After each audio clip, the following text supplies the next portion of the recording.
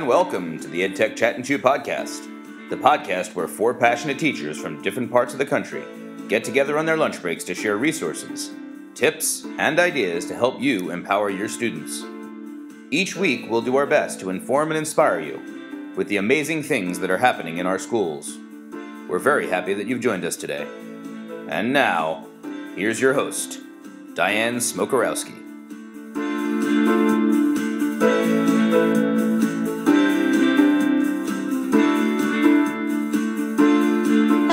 And welcome. This is EdTech Chat and Chew, episode number 11, and we are excited to be with you today. Where it is spring break in Kansas, woot woot, but it is good things happening in other states as well. I'm Diane Smokorowski from Kansas, always with Andrea. Nice. Hi, guys. Oh, hello. Hi, Joe. Nice mustache, Joe. I like your mustache. And we have Mike from Pennsylvania. Hey, hello there. And Aaron with Joe in Texas. Hello. Joe is our honorary EdTech Chat and Chew special guest star every now and then, but he's brought a little Irish in with him today because today is St. Patty's Day. So does everybody have their green on, or are we pinching you from afar? I have my Podstock shirt on, the original. Yes. Yeah. I have my Scranton Running Company. Very nice. Okay, and today we're going to be just doing a roundtable of some of the great things that are happening in our schools. An hour later, and I finally go back. She's finally back. What good things are happening around the country. So I'm going to start with Karen. What's happening down in El Paso? Boo. Sorry, in El Paso. But we're still getting ready for our EPISD Student Digital Film Festival, so that's really exciting. We have a lot of students that are working on films, 3-minute films. Something else I wanted to share was that we have a librarian that just did a Skype with Tom Engelberger, the author of Origami Yoda, and so I was chatting with her a little bit about that, and he offers free Skypes, so I want to add that to our show notes. It doesn't charge, apparently. So I was checking out his website, and the librarian had told me that he just happened to tweet something out about his free Skypes for Florida 1 month, and it was one day that he was doing it and no one responded. So she got a free Skype here in Texas. So something just to kind of keep an eye out for. And he made his Skype very interactive. The students built origami Yodas with him, and he talked to them a lot about writing, and it was awesome. It was really, really cool to be a part of. So Wow. Wow, that is incredible. I'm on that list. Yeah, my son is a total fan of those books. They're so fun. They are so much fun. It's perfect. So yes, very cool. Anything else happening in El Paso? Okay, something else that's new. We're starting BYOD, like just kind of experimenting with it at 2 of our campuses. And so just recently they brought some Apple educators in to train us on iTunes U and building our own courses. So I'm not sure what the next steps are. I've kind of learned a little bit, and we'll see where that goes. But it's exciting anyway and new. Okay, I think Joe, who showed up in the back there with a cupcake, needs to be sharing with Karen. No kidding. He just told me he was eating healthy, and there he is eating a cupcake. I don't know. Anyway. So good. Okay, Mike, what's happening in Pennsylvania these days? Well, we had an incredible day on Friday. Friday is one of my favorite days of the year. It was Pi Day, and being a math guy, that's as good as it gets for us elementary math teachers. So I actually worked with 3 different classes in 2 different schools, and we set up a interactive spreadsheet on Google Drive that I sent out on Twitter and Facebook. We got maybe a dozen, maybe 14 different schools and classes that joined us, all measuring different kinds of circular objects. Most of them were measuring the baked kind of pies, and everyone was entering their data into that spreadsheet with the hope that we would be able to find the mean and median of all of those numbers and see how close to pi we could get. And we came extremely close, and it led to a nice discussion afterwards about when to use median, when to use mean, so some different statistical measures. And I got to eat pie with 3 different classes, so that was a lot of fun. And then this morning, Bucky the Leprechaun actually made an appearance in a Google Hangout with a couple different kindergarten classes for St. Patrick's Day. So that was always fun to show kindergarten kids the beauty of technology and how it can bring mythical figures into their classrooms. So. But that's what happened. That leprechaun messed up Google Hangouts. Yeah, I see since then Google Hangouts been having a lot of problems today. So. So we're Zooming today, which we mentioned last time on the last podcast. And this works really, really well. It works very much similar to the Google Hangouts. If we can have 15 people in on this one, so it's very cool. So I'm hoping that maybe we'll get to see Bucky here in just a little bit. Yeah, he said that he might stop by toward the end of the podcast, so maybe I can go drag him out and get him in a little bit. Fantastic. Andrew, what's happening where you live, babe? Well, let's see. I've been working with second graders on how to create Google Docs and how to share them with their teachers. Pretty excited. They thought it was like magic. Oh my gosh, I created a document. I'm working with some fourth graders this afternoon over math capers. They're one of the projects that they're doing is creating their own math problems and interviewing people. So we're going to use ThingLink, I think, and thanks goodness to my EdTech Chat and Chew group that is helping me out. I have some ideas that they'll create their own game board and then ThingLink the different picture or the different thing links to actually be math conversations. And then I've been talking with my special ed peeps that I still have in my back pocket because now I can't leave them out or anything. And we have some great technology ideas we've done in the past, but we don't really have a place to host them. So I believe that we're about to start some collaborative, maybe Pinterest board or Symbaloo page that's going to have just geared towards special education technology projects that you can do and modify for your kids. So I'll have like the lesson plan, what materials you'll need, and maybe even examples. That's something else I'm about to work on too. Oh, wow. I like the idea of your Pinterest page. That would be something that you could easily share with the whole world. Exactly. So we're trying to figure out the best way to keep it all together so we can have lots of collaborators on it. So that's what I'm about to start next. So we'll see how it goes. Fantastic. Well, so someone's going to have to teach me how to use Pinterest, eventually. I know I'm a guy, but there seems like there's so much good stuff out there. I may just have to dabble. Well, you girls are going to have to teach me sometime how to create a Pinterest page. There is EduClipper also, which is another website that I might which I love, and I love Adam Bello. He is fantastic. So I might dabble instead of Pinterest board, since it's more educational, I might dabble into EduClipper for the special education. So is that a little more manly? Because I hear that Pinterest is like 97% women. Well, not that I'm, I'm pretty used to that being in elementary school. But. We can give you a tutorial. No worries. All right. And the one benefit about Pinterest is it's just so much easier to share when you have more teachers being familiar with that tool. So whatever you choose is going to be awesome.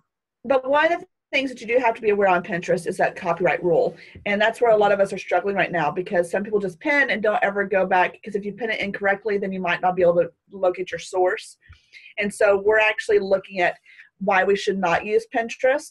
I love Pinterest, and I actually have on my blog, I have, please feel free to pin or repin my ideas, but it just goes into the copyright thing, which you always have to be careful of anyway. That's definitely true to consider, especially if these would be your ideas that you and your friends have created. That makes sense.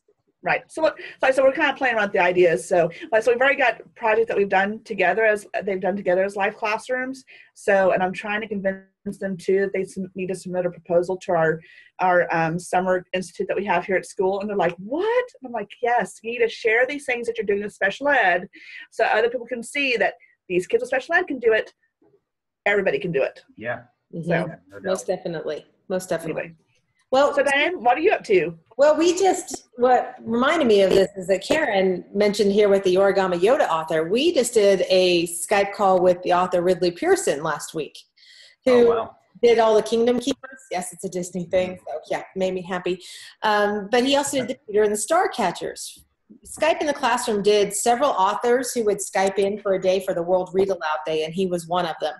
Talk about a dynamic presenter. He was so animated and excited, and talked about his exclusive Disney access that he has even at night to go behind the scenes with the research. Wow. Yes, that's awesome. So Mike, my Disney buddy, yeah, you would have been probably as excited in your seat as I was. Yeah. Well, my daughter's actually reading that series for the second time now, and one of my other teachers just borrowed book 3 off of us. So. And a new one's coming out next month, so yeah. be on the lookout. But yeah, that was fantastic. But a couple other things that we have that I'm working on in the district right now is that there are 5 national parks that'll Skype to schools. One of them is Yellowstone. And if you just Google Skype a Ranger Yellowstone, it pops up. But I'll put the direct link into the show notes. But it's just a matter of filling out a little form in an email, and then they will set up a scheduled time to work with you. We've done 2 of these, one with 1st grade and one with 4th grade. And truly has been just truly a dynamic experience for these students to get to talk about coyotes or coyotes, depending on what part of the region US you're from, bison and antlers and that come off of elk. I mean, it's just really interesting. But also you have Denali National Park in Alaska will Skype, the Badlands in South Dakota, Grand Canyon, and the Biscayne National Park, which is in the coastal regions of Florida that covers the coral reef and so forth. So if you study animals, habitats, classification, ecology of any sort, even on the idea of protecting our wildlife, every one of these would be a dynamic place for you to cover. So you would have the desert, you would have the tundra, you would have, oceanic, that's what I'm looking for. You'd be able to cover all of those, and it's completely free. That, and there is a snake conservatory in Colorado who is now setting up virtual field trips to do for free with kids all around the world with Google Hangouts. So I will share that information as well.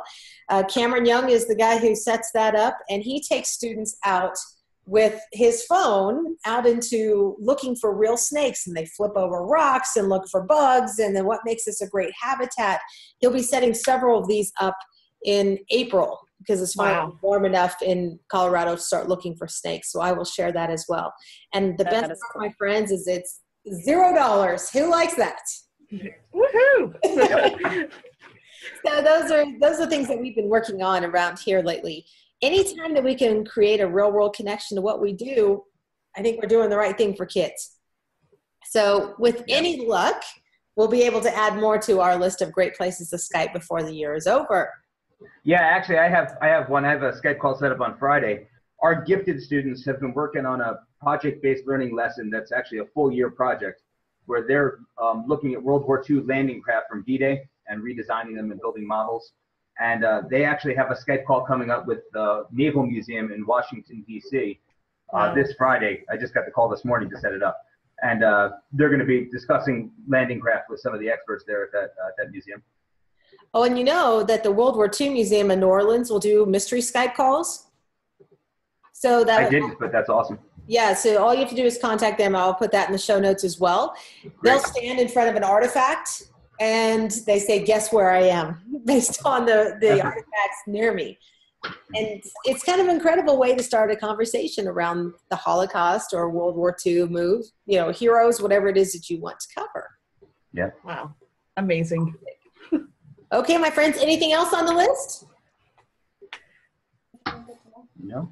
Okay, so we will be having some good news for all of our participants or those who listen to our podcast next week. We have a new global project that we are launching for Poetry Month in April. So just a little hint, poetry in your pockets coming very, very soon. And just grab these opportunities to get out of the spring fever mode, be outside, be inspired with some descriptive writing, and then we'll maybe having opportunities for some video conferencing going on. So that's all I'm going to share for today, but next week we'll have more information. So I want to thank everybody for joining us, and we shall see you next time on EdTech. Wait, Oh, Diane, not wait, yet. we have a special guest. Well, we do, but I was going to ask you what you had for lunch. What did I have for lunch today? Well, while we do the lunch roundtable, let me go see if Bucky's available. Okay. I almost stopped too soon. Let's start with Karen. What did you have for lunch today, Karen? Pizza. But was it Cupcake? delicious? It was so delicious. It was. I'm not advertising here, but Peter Piper Pizza. It's just great. Pepperonis. Did you have the cupcakes go with it? Not yet. I don't know. I'm looking at it. We're celebrating St. Patty's Day and then our librarian's birthday too. So. Oh, look, Bucky's here, friends. Oh, ladies and laddies. It's the lunch discussion. Oh, Bucky, happy St. Patrick's Day. Yes, happy St. Patrick's Day to everyone. And what did Bucky get to do today? I talked with the little laddies and lassies in the kindergarten. I love it. It's awesome. With the headset. I love it. I love it. But Bucky, I mean, Yes. how did you get to come to Pennsylvania today? Oh, I'm not. I'm in Ireland. In Ireland. I just used the video conference. And it's, you know what, Bucky, that is the best costume I have ever seen. I'm sure. And he's all set up with the headset. That's fantastic. And what did Bucky have for lunch today? Lucky Charms? Bucky had leftovers from Mike's wife. That's where I pulled a Palmita. Oh, that just makes me happy. Okay. And Mike has a pretty awesome wife, I just have to say. I agree. And Karen, Andrea, what did you have for lunch today? Well, because I forgot my corned beef and hash and cabbage at home, I had Subway. But William did make a nice Irish meal last night, so it was very yummy last night. Wonderful. Well, I met some teachers that I had gone through a master's program with. We meet once a year, and so today we had lunch at a pretty phenomenal place in here in town called Taste and See. And I had fish tacos and I had a dessert we all shared. There was a Nutella mousse more with toasted marshmallows on top. So yeah, just a couple of bites. Okay, maybe 4 bites of that one.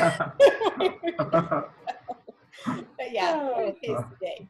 Nice. Okay, friends, we shall see you next time on Chatting Chew. Bye. Bye-bye.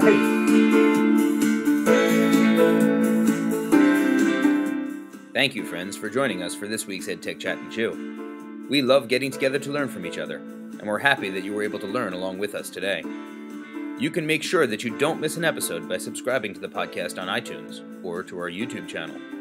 If you enjoy the podcast and you got a few good ideas today, please take a second to leave us a review on iTunes. Leaving a review is a great way to let others know about the show. Show notes and more information about topics from today's episode can be found on our website, edtechchatandchew.weebly.com. If you have questions for us or would like to give us some feedback, drop us an email at edtechchatandchew@gmail.com. We'd love to hear from you, and we'll try and get your questions answered on future shows. On behalf of the podcast team, I'd like to wish you a week filled with all the amazing things that make teaching the greatest job in the world. Make sure to join us next week for the launch of our next global collaboration project. See you next time. Until then, keep on learning.